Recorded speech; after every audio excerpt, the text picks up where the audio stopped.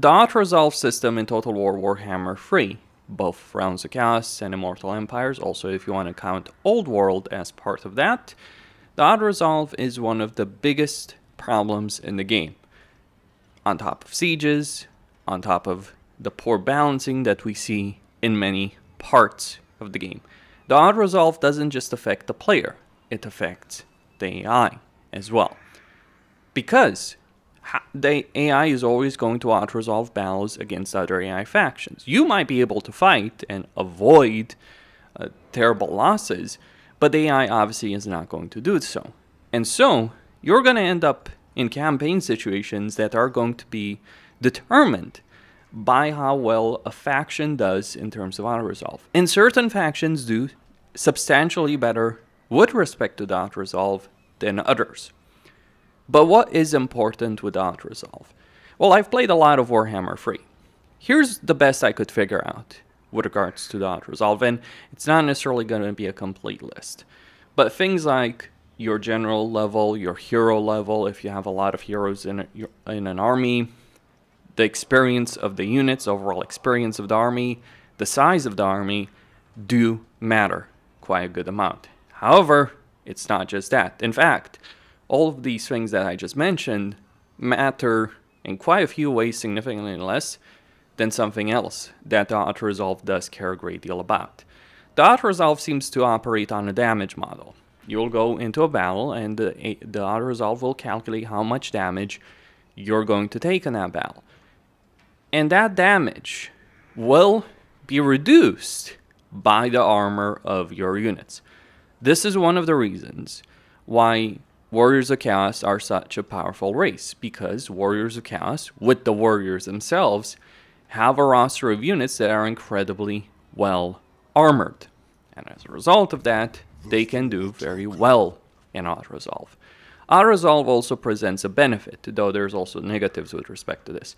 But it presents a significant benefit. If you're auto-resolving a battle on the field, on the campaign map, as opposed to settlement, but if you're auto-resolving on the field, the army will be destroyed. Whereas, obviously, if you fight it manually, the army can get away. There are some exceptions to this rule, typically with the Vampire Counts, Coast, to some extent Tomb Kings. But really, there's only that exception with some undead factions which might be able to recover from the battle. But for the most part, for the vast majority of factions or Legendary Lords in the game, when you auto-resolve a battle, you are completely eliminating an army, which in itself can be considered a significant benefit, provided you can win. However, there's also significant downsides, especially if you want to have a great campaign experience. The auto-resolve result is determined by the battle difficulty. Now, I personally think that this is a ridiculous system that Creative Assembly should remove. Because battle difficulty, I'm not sure if it's because of the auto-resolve or it's because just battle difficulty itself. Possibly combination of both, possibly just auto-resolve. But the battle difficulty does determine AI aggression on the campaign map.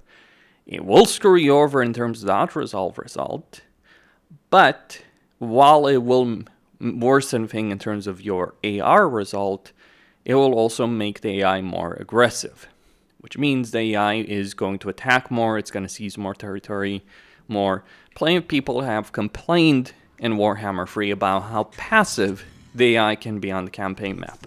Well, if you just play on very hard battle difficulty, it doesn't matter what campaign difficulty. I've chosen very hard for the purposes of this video, just so I don't deal with autosaves of legendary slowing down my computer.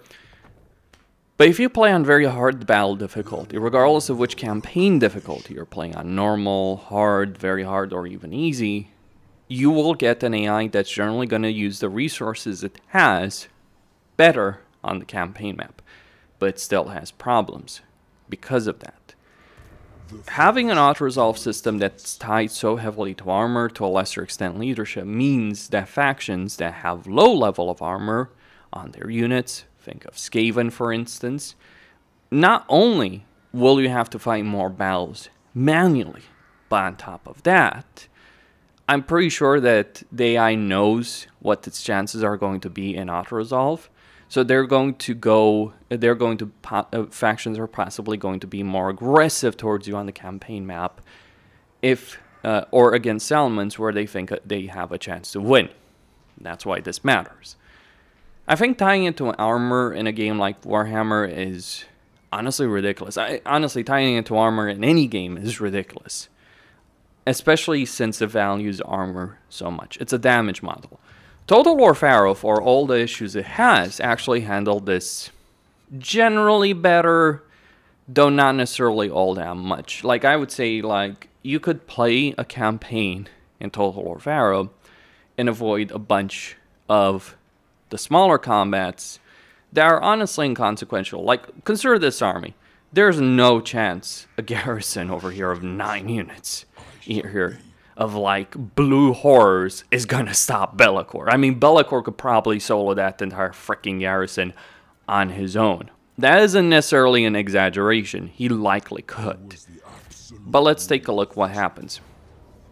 So we can easily auto-resolve this particular battle, no problem, because even though I do have an auto-resolve disadvantage, and that is a keeper, Lord of Change, even though that is a Lord of Change, I have such a substantial advantage in numbers and armor versus the crap they have that, yeah, I do get a decisive victory. But then let's go to the garrison. The garrison that is genuinely weaker to deal with, because that Lord of Change is actually more dangerous than this entire freaking garrison to deal with. Medium casualties. Sure, I've taken some damage from the battle before, but there is no situation in which this garrison is going to be able to inflict 400 losses. If I fought this battle manually, and this is not a joke, I will lose maybe at most 100. Likely far less than that. Depends on how willing I was to get Be'lakor dirty his hands in this particular scenario.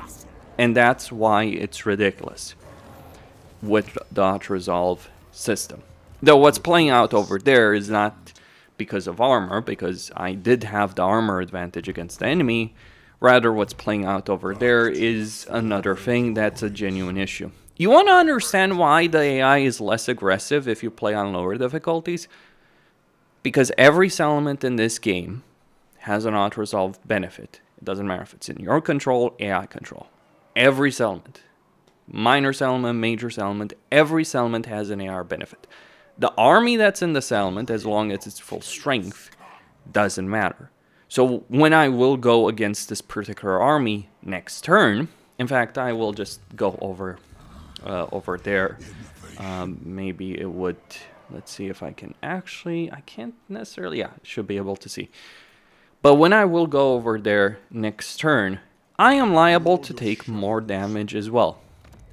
And keep in mind, this was a walled settlement with a pretty pathetic garrison all the same, but a walled settlement. This settlement is not walled. This settlement has no walls, an even more pathetic garrison, and it still will be able to inflict a good amount of damage on my army. This is why this system is ridiculous. Now, some people are going to comment, it's like, oh, what, you just want to auto-resolve your way for a campaign? Well, first off, I do believe that if you know how to build your armies properly on the campaign map, then yes, you should be able, if you've got the dominant campaign position and you've got Be'lakor and a powerful army, you shouldn't be stopped by a freaking garrison. Because no garrison is going to stop that. This is also something the player uses to its advantage, so it's not like, oh, it's just to the player's advantage to make it. No, it's actually to the player's advantage in some ways, if you're willing to tolerate this crap, to fight these battles manually. Because you can obviously take significantly less damage. 100 men. Okay, not quite 400, but still 100 too many. Now, to be fair in that case, we did have a lord, but all the same, and subjugate that. You end up dealing with this crappy system time and again throughout the course of your campaign. It doesn't stop. It is always going to be it is always going to be a necktie that you're gonna have to deal with on any difficulty. To understand the actual results I get in battles on Legendary, because I've played a lot of Legendary. This is just very hard for demonstration purposes because autosave would slow down my video, like impact performance, there would be stuttering due to the autosaves. But I've played a lot of Legendary. The actual result of battles that I get in a campaign are not the results I get on very hard. Rather, they're the results I get, typically speaking, on easy. I'm not joking. In fact, I may get better results, dependent on the faction, the lord I'm playing. I may get better results in a battle than easy. And I'm not a great battle player. Yes, I know a lot about the campaign. I talk a lot about the campaign. I focus a lot on the campaign. From my perspective, the battles don't matter.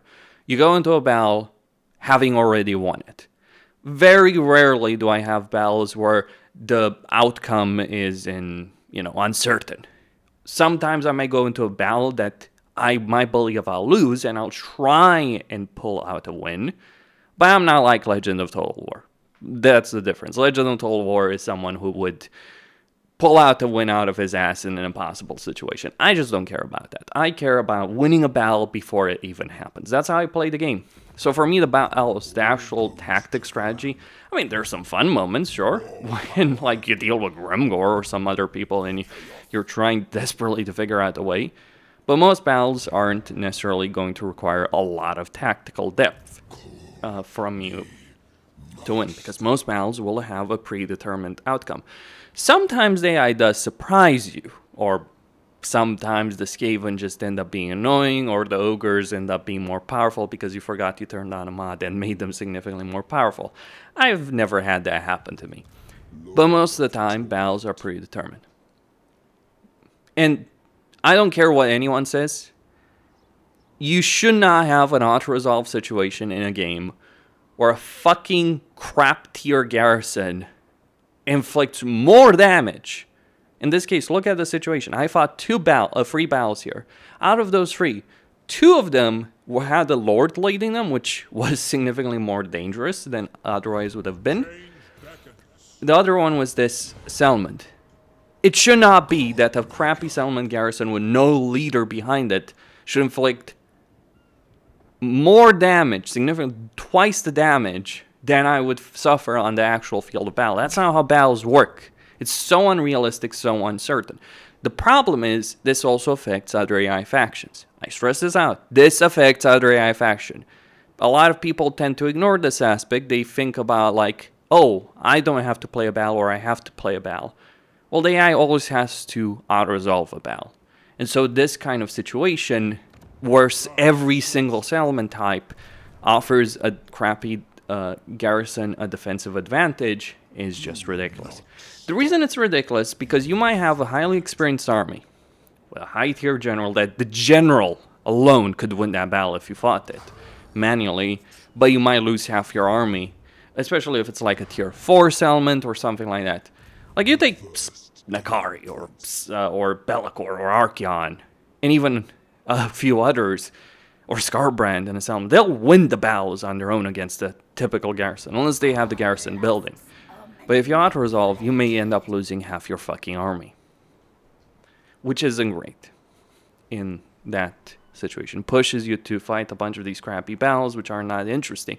But here's the kicker in all of this. The battles that are actually meaningful, the battles that are difficult, the battles where you might actually have to use genuine tactics and think about how you're positioning your army on the campaign map, maybe laying out an ambush. The field battles, well, they don't have that auto-resolve benefit. So the screwed up situation with auto-resolve is that you end up in a situation where where the most meaningful battles are the ones that are easiest to auto-resolve. Yes, easiest. Unless there's reinforcing armies in range, and there's ways to manipulate the situation on a campaign map to prevent that, but unless there's reinforcement armies in range of one army, it is very easy against incredibly powerful legendary lords with full armies, full regiments around, high experience, to just auto-resolve. It can be so disappointing, for instance, to invade the Chaos Wasteland have to fight a bunch of crappy garrison battles manually because that will reduce your casualties, and then you meet Archeon with a massive army behind them and you just press a fucking button and win that way. That is incredibly disappointing. You might say, oh, you could have chosen to fight the battle. Okay, but the screwed up aspect about that is this. You'll always take damage in those battles. Far more damage than you would take against these crappy garrisons, against crappy armies. You would take a significant amount of damage. So reality, the Autoresolve result that you get in those battles can be better than the result you would get in a manual battle. So that's really fucked up from my perspective. The reason it's so fucked up is because you end up in a situation where the best thing to do in your campaign, and this is genuinely the best way to play, is if you can auto-resolve a field battle against a powerful army, powerful legendary lord that would inflict severe damage on your army, do so.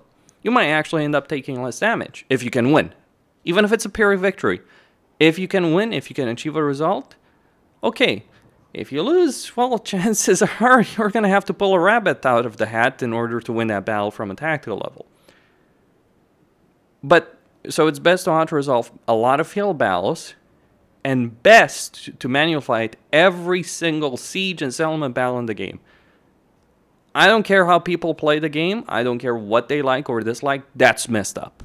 That is the exact opposite of how this system should work.